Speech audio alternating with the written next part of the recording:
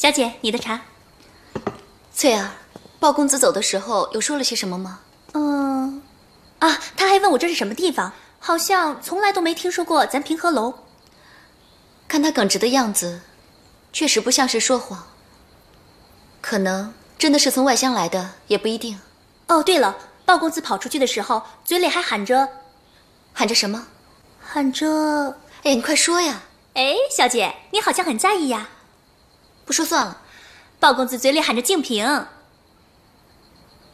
净瓶，小姐，你今天跟严公子出去，你想说什么？人家只是关心你嘛，你和严公子就没有什么新的情况？我和他算是真的结束了，以后你少提他。结束了？全都结束了？连最后的一点留恋也给毁了。这样也好，就当是新的开始，彻彻底底重新开始。那你一定很难过吧？难过的时候不早就过去了，现在……那就好，就让那些难过的事情彻底过去吧。人生得意须尽欢，莫使金樽空对月。只要我们过得开心就好，男人又算什么东西呢？你这个离经叛道的丫头，那是因为我有个离经叛道的小姐呀。哎，小姐，你好像真的不对啊，老是鲍公子的，好像鲍公子都快把你的心给偷走了。臭丫头，再胡说八道，看我怎么收拾你！不要，让你胡说八道！不要！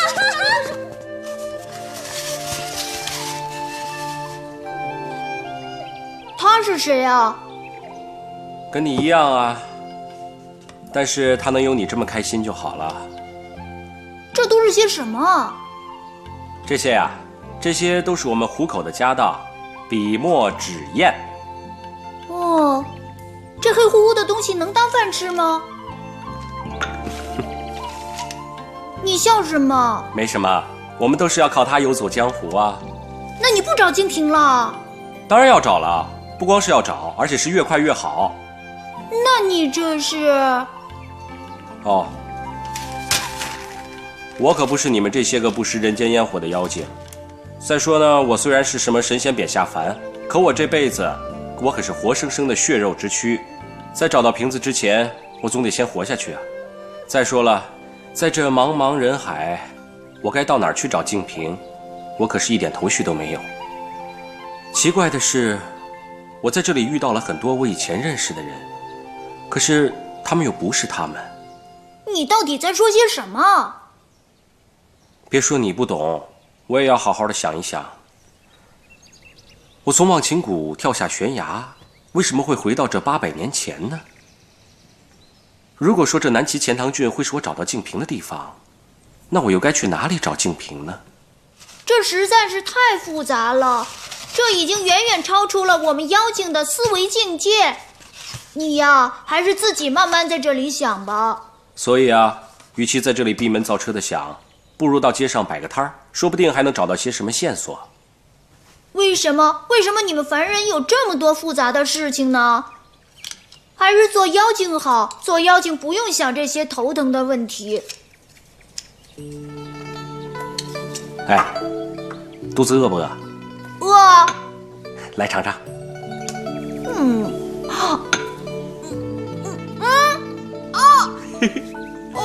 你别我！你上当了！看我不找你上当了你！别跑！看我教训你！哎呀，真不知道你一天到晚拉着我在外面闲逛什么。这些胭脂水粉，你可是向来看也不要看的。最近这是怎么了？天天跑到街上来巡视一圈。天天在平和楼闷着又有什么意思啊？以前啊，还有个丫头陪我说说心里话，现在整天奚落我都来不及呢。哪有啊？小姐这分明是转移视线，醉翁之意不在酒哦。你再乱说，看我不把你这张嘴缝起来！你来呀！你缝不进我的嘴啊，我就偏要说。你再乱说，鲍公子现在可是小姐的心上人呢！胡说八道！哎呀，臭丫头！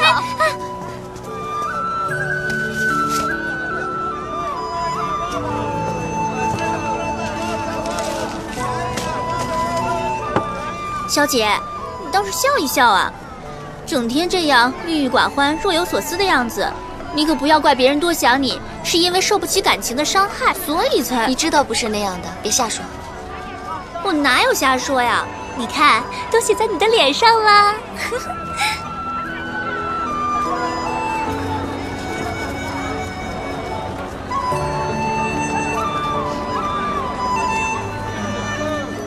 叔叔，帮忙写封信要多少银子？叔叔不要银子，叔叔只要瓶子。小朋友，你想让我帮你写信给谁呀？给我娘。你娘呢？前阵子我娘生病了，后来爹说娘去了很远的地方。好，叔叔帮你写这封信，来。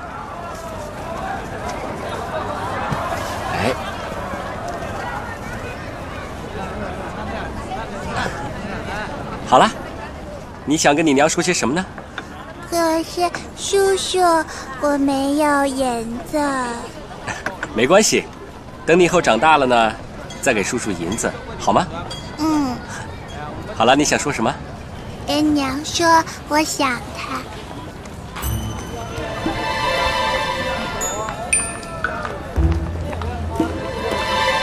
哦，我说呢，这么高兴，原来是看到心上人了。你少在这里打趣我。那个鲍公子还真奇怪，不辞而别，却在这里摆摊写字。我们是不是可以理解成鲍公子这人呢，年轻有志气，不知嗟来之食？哎，小姐，既然我们来了，我们去打个招呼吧。走，我自有主张。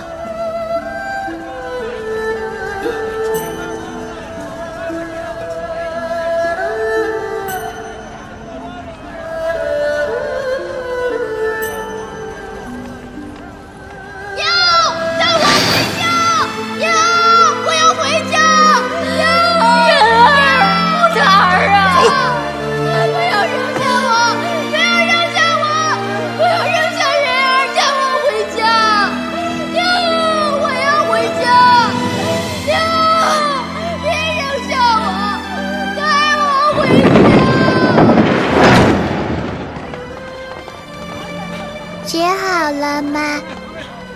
我写好了，我已经告诉你娘，说你想她。那你问问娘，她有想我吗？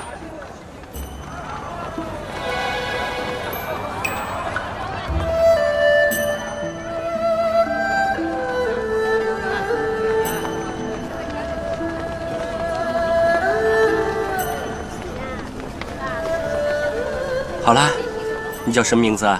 我叫暖暖。暖暖？你刚才说什么？你叫什么？暖暖。暖暖。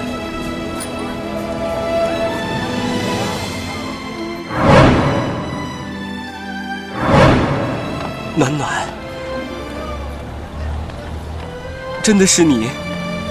叔叔，你怎么啦？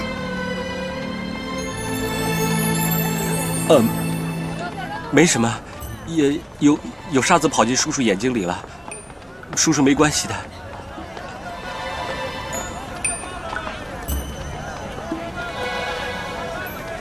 暖暖，你还有什么话想跟你娘说？真的没有了？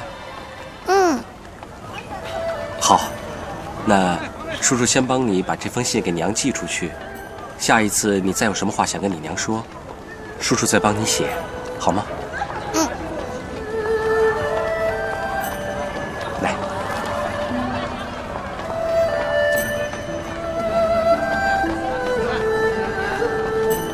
走吧。叔叔，我娘会回来吗？会，一定会的。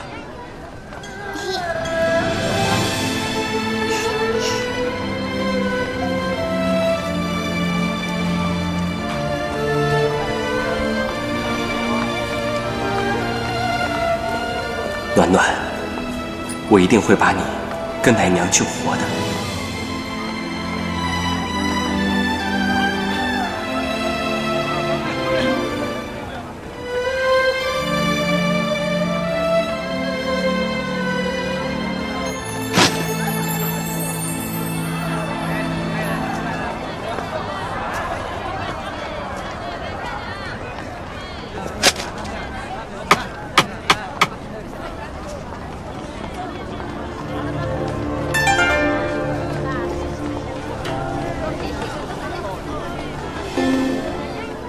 书呆子，怎么一点反应都没有？真是个榆木脑袋。公子，想写些什么？想请先生做副对子送人。送给何人？陌生人。不知公子要表达何意呢？不期而遇。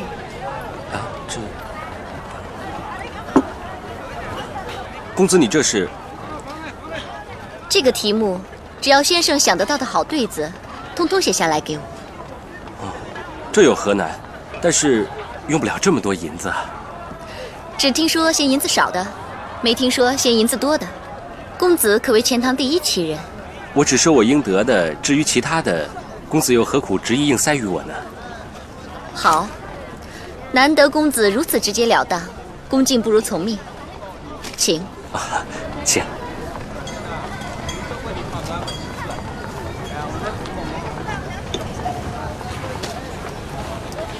公子尊姓大名啊？在下尹木才。在下鮑仁。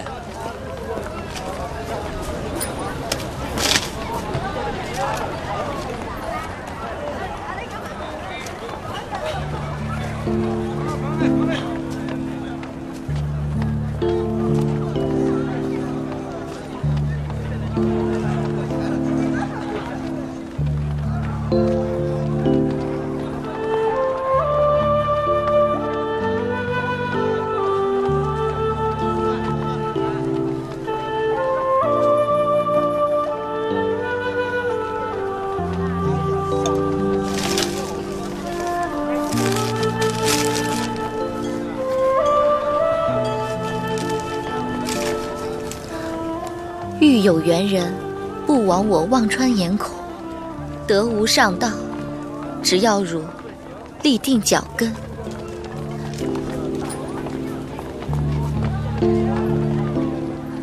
似曾相识，燕归来。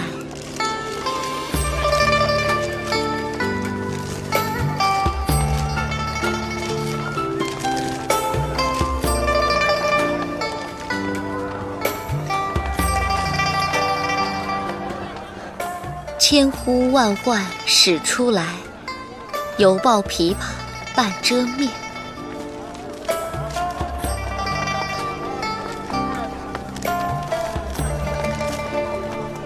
鲍公子果然文采不凡，小生我实在佩服，佩服。与其说是我对得好，还不如说尹公子出题出得妙。陌生人不期而遇，实在是妙。若是兄台不嫌弃的话，还望有朝一日能与兄台把酒言欢，吟诗作对。哦，原来尹公子喜欢吟诗作对。这有何不可啊？鲍某乐得跟公子一起比划比划。好，一言为定。这月初8，西湖畔相望楼，木才敬盼兄台佳音。木才兄言重了。本月初8，西湖畔相望楼，愿与公子不见不散。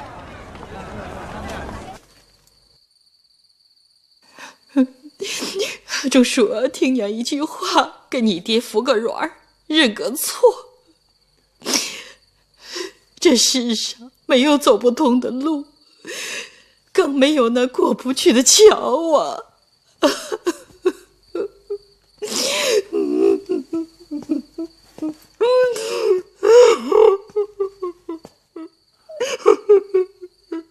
深更半夜在这哭哭啼啼做什么？回房去。老爷，老爷，钟叔已经在那里跪了1天1夜了，滴水未进，粒米未沾。老爷，求你行行好，钟叔可是咱们严家9代单传的儿子，他要是出点问题，我们愧对严家的列祖列宗啊！好了，从小就被你娇惯坏了。他眼里有这个家吗？有我们这对爹娘吗？你还替他求情，胡闹！钟叔，听娘的，跟你爹认个错啊！得了，不用给我认错。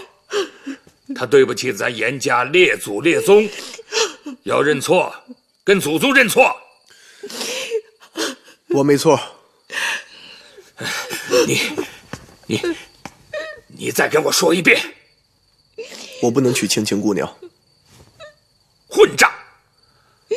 父母之命，媒妁之言，儿女的终身大事，还轮不到你说不？爹，我不爱青青姑娘，我已经和双儿私定终身，这辈子我不能有负于她。爹，娘，求你成全我们吧。钟叔，别说了，求你别说了，这样你会气着你爹的。双双，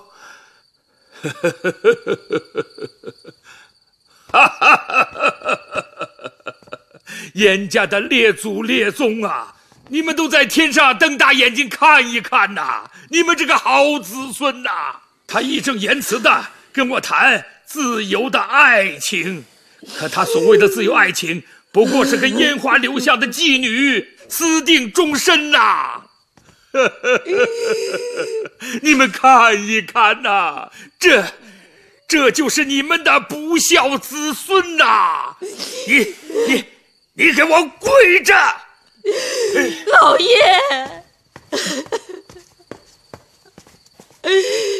儿啊，为娘求你了，别再执迷不悟了。难不成你真的要为娘死在你面前吗？儿啊！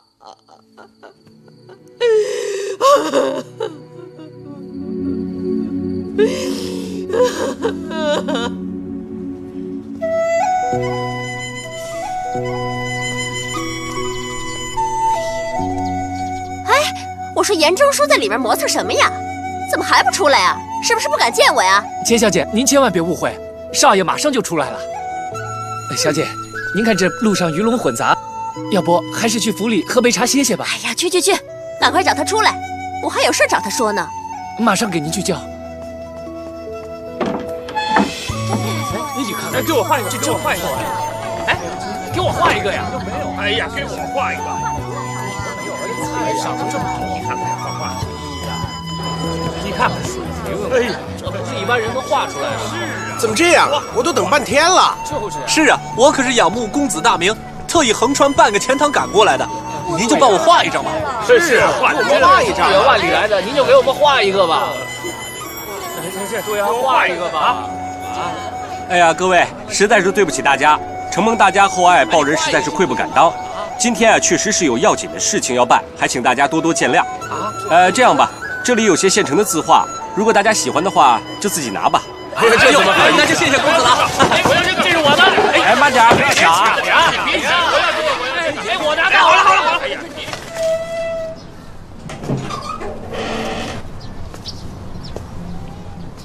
哟，这不是严家大少爷吗？好久不见啊！是您架子太大了呢，还是打算做一辈子缩头乌龟呀？你找我有事儿啊？哼，我是你未过门的娘子，找你当然是商量咱们的婚事了。之前的事儿是我的不对，不过我已经……哎呀，行了，你就别说了。真想真情告白，也得找个没人的地儿。哎，你过来，我把你从家里解救出来，你总得谢谢我吧？啊？谢谢啊。这就完了？也不给我点什么好处？那你想要什么就尽管说呗。这人真没劲，我要看热闹去了。哼！哎呀，谢谢公子，谢谢啊！谢谢公子，谢谢公子。走。哎呀，这个。走。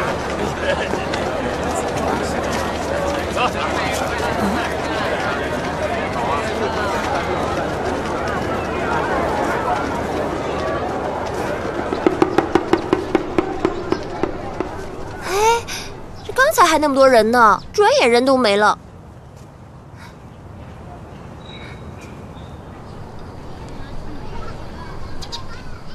你看什么呢？没什么。哎，走吧，你不是要去看热闹吗？你真要想看，就请回家慢慢看。这天天隔湖相望，泪眼婆娑的，算什么呀？你以为这样就是痴心一片了？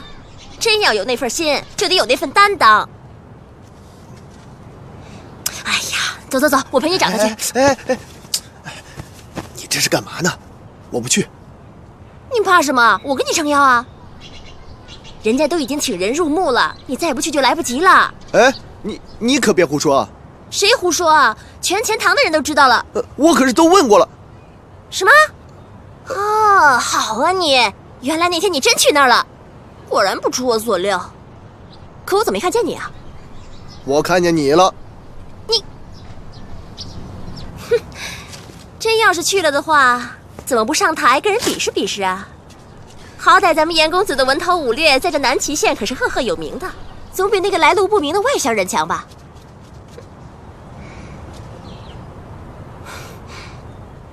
看你那熊样我就来气，没劲。青青姑娘，你到底要干什么呀？啊？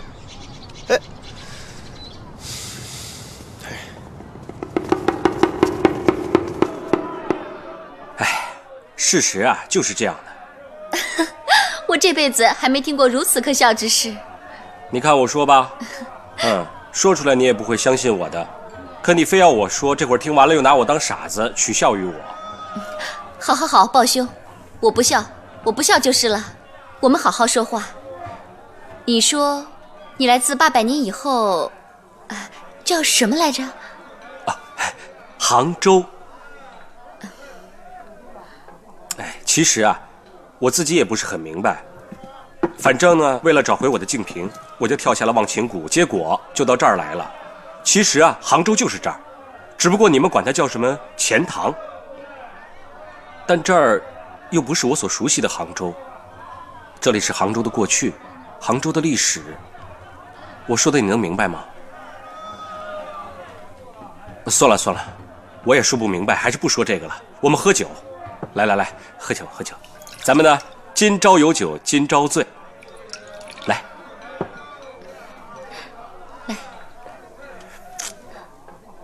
哎呀，今朝有酒今朝醉。怎么了？木材贤弟也有不如意的事情？是啊，一直都是我在说，说说你嘛。我有什么好说的呀？父母双亲，兄弟姐妹，随便说说。父母早亡，无亲无故，家里就我一个人。哎呦，瞧我这张乌鸦嘴，对不起，我太冒昧了，说到了木材贤弟的伤心往事。没事儿，父母过世那年我才7岁，很多事情已经不记得了。人生有那么多不开心的事，能忘就忘了，何必苦苦执着呢？是啊。那咱们说点高兴的，你在哪里发财啊？不方便啊。我估计啊，肯定是我掉下来的时候把脑袋摔坏了，怎么净打听人家的私事呢？哎，你看看我，在这个钱塘人生地不熟的，都没有把自己饿死。木材贤弟一定也有你自己的发财之道。好，来，喝酒。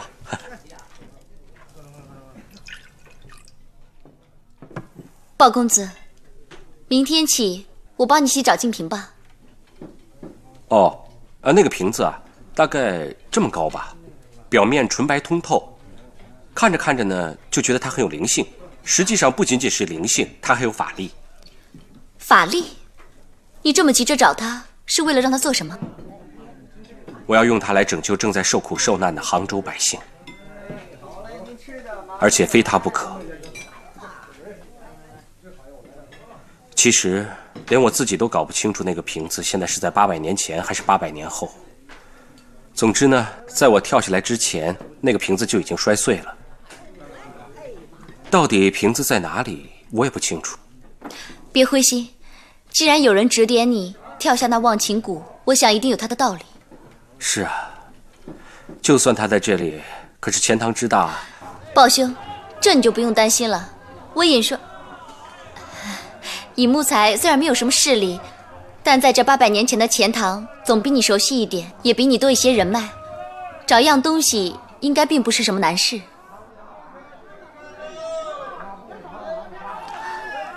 你瞪着我干什么？你说的是真的？你不相信我，还是你怕我抢了你的宝贝？当然不是了，我是说，你真的相信我来自800年后？那倒不是。我只是相信你，只要是你说的，不管什么，我都相信。我真没想到，我真的没想到你会相信我，竟然会有人相信我。大恩不言谢了，我现在终于懂得什么是知遇之恩，你我乃是惺惺相惜之情。哎，如果我们两个是兄弟的话，那一定是情同手足了。来了，我敬你。来，我们喝酒。那如果我是女子呢？如果你是个女子，我一定娶你。好，一言为定。一言为定。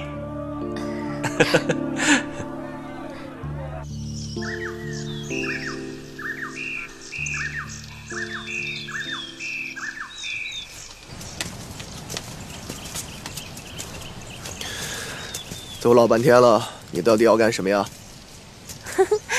天气这么好，欣赏一下西湖的景色也不错呀。就这啊？没什么事，我先走了。你敢？严正叔，你知道我最讨厌你什么吗？优柔寡断，一点都不像个男人。哼，我真是纳闷那个尹双双喜欢你什么。哎，我说千晶晶，你别太过。算了。哼，严中叔，我可以明白的告诉你，我那天去找尹双双，并不代表我喜欢你。我钱青青要嫁也是嫁顶天立地的男儿，而绝不是你这样的。哼，你不想娶我，我还不想嫁给你呢。不过呢，这些话得我来说，不是你来说。更何况，能让全钱堂的人笑话我输给一个妓女。哎，钱晶晶，你这话什么意思啊？哎，你慢点，你慢点，你慢点。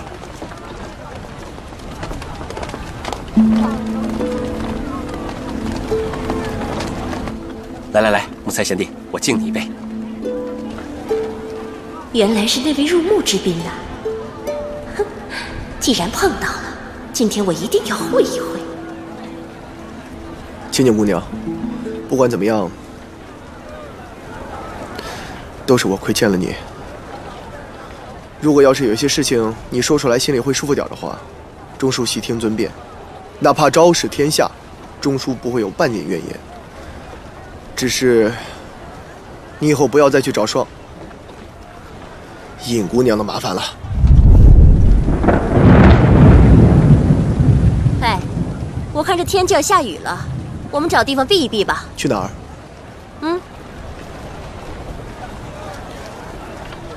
相望楼。是啊，你不就是喜欢隔岸相望、泪眼婆娑吗？这相望楼啊，正合适你。今天我就成全了你。我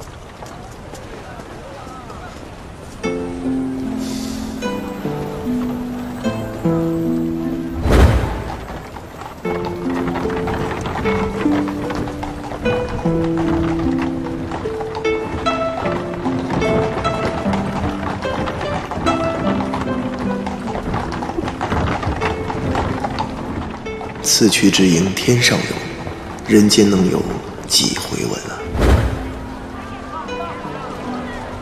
哎，快点啊！哦，来了。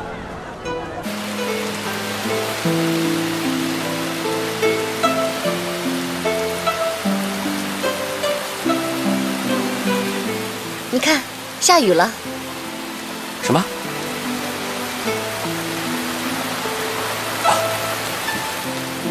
下雨了！哎，下雨了！下雨了！喂，你干什么呀？下雨了！我太兴奋了，我终于见到下雨了。净瓶肯定就在这儿，杭州的百姓有救了。你到底在说什么？我怎么一句都听不懂啊？听不懂没关系，总之是下雨了。总之，我报人终于见到下雨了。下雨不是很平常的事吗？对你们来说很平常，但是对我来说……豹兄，你这是做什么？你快坐下，人家真要把你当疯子了。豹兄，你可真逗，好像没见过下雨似的。你说对了，我还真没见过下雨。我第一次见到下雨，还是掉到这800年后的那天。不过我刚掉下来，雨就停了。但是那一天，我第一次见到了彩虹。嘿嘿嘿，哈哈哈。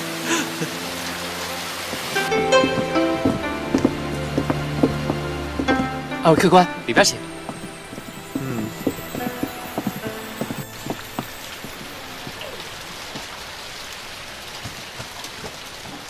我想跟你打听一个人。谁啊？钱青青，钱姑娘。钱姑娘，你打听她做什么？也没什么，只是她长得很像我以前认识的一个朋友。再说了，到这儿的第一天就误打误撞的遇上了她，所以有些好奇。2位客官吃点什么？哦，有什么好吃的尽管上，不用担心银子。好嘞，客官稍等。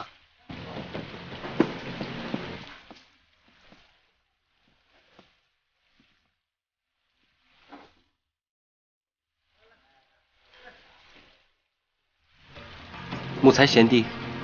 啊？什么？我刚才问你的钱青青。那位钱小姐呀，她可是钱塘的名人，她是我们这儿大财主钱万财的女儿，从小备受宠爱，所以青青姑娘有那么一点嚣张跋扈。反正我们钱塘上下没人敢招惹她。你是说她嚣张跋扈啊？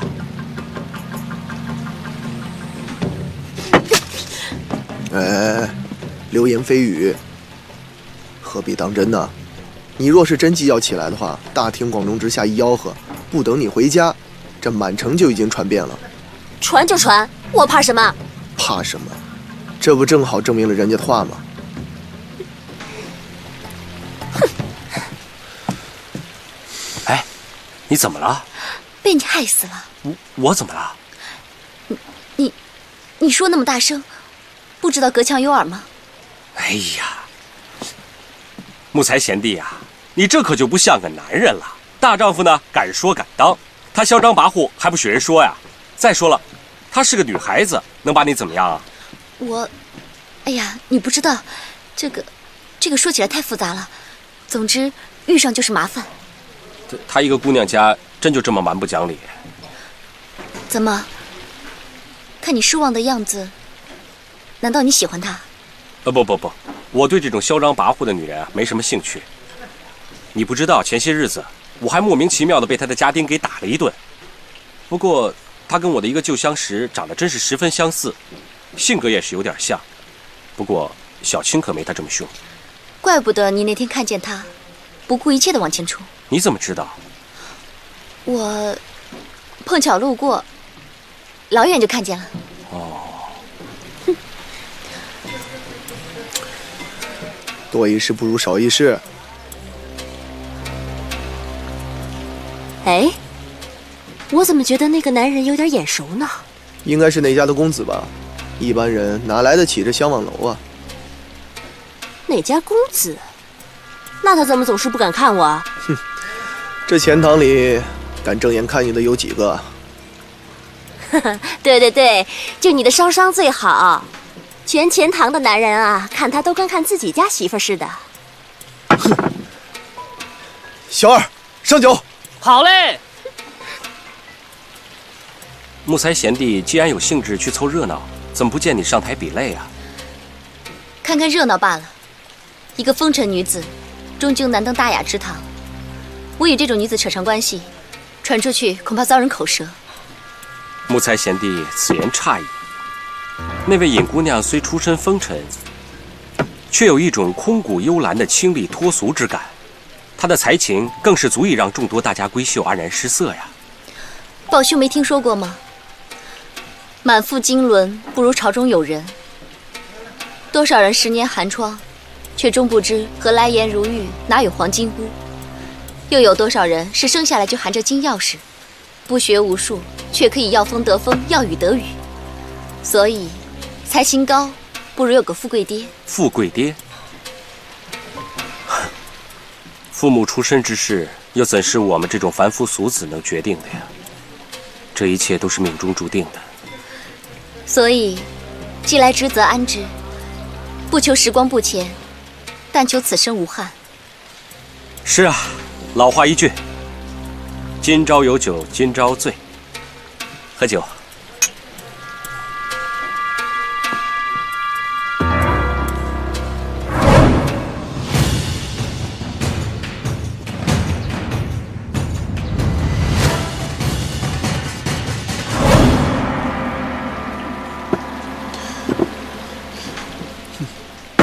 小二，上酒。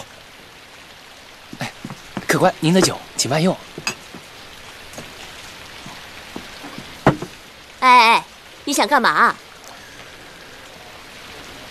不求时光不浅，但求此生无憾。此生无憾，一个个都只会说这句话，谁又能真正做到了？哎，你别喝了，你不是想此生无憾吗？跟我来。哎，青青，来。二位公子，打扰一下，不介意吧？哎，青青，别闹了，走了，别闹了。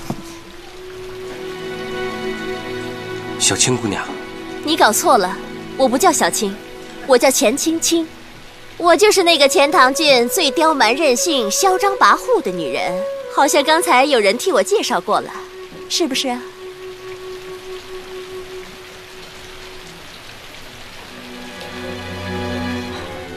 哎，你还傻站着干嘛？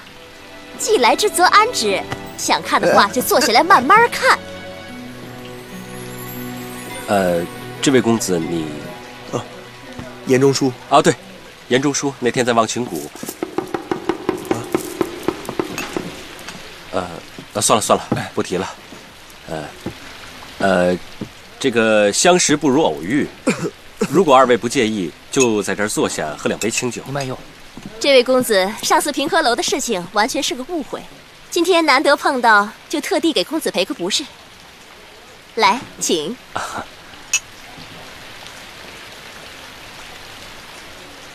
对了，还没有请教二位公子怎么称呼啊？哦，在下鮑仁，他呢叫尹木才。哦，不过二位看着眼生，应该不是本地人吧？是啊，我初来乍到，所以那天才会无意冒犯了小姐。木才贤弟啊，可是地道的钱塘人士。是吗？这相望楼可不是一般人来得起的地方。敢问尹兄府上是？青青，哪有第一次就追问人家的，成何体统？对，夫君教育的事。什么夫君？你说什么呢？早晚的事嘛。对了，我忘了介绍一下，这位是我的未婚夫。哦，恭喜。